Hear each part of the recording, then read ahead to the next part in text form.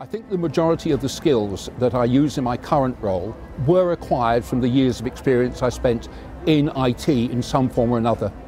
However, I do think that the soft skills that I learnt as part of the Returners programme was fundamentally important to both getting a placement in a company and then feeling comfortable working there as someone who was typically older and with a different background to many of my colleagues. If you've been out of employment for a while or out of the sector, finding yourself back in there again, particularly as a consultant, you feel you need to feel a sense of belonging to the team. I found the entire course of several weeks useful and at times indispensable, because skills can always be honed and skills you don't have can be learned.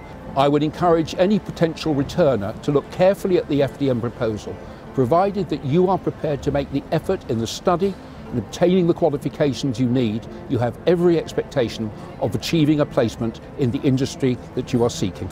My most favourite experience at FDM is feeling that I am valued, that my employers are optimistic about my future, and that gave me the confidence to work through the training course with every expectation of success.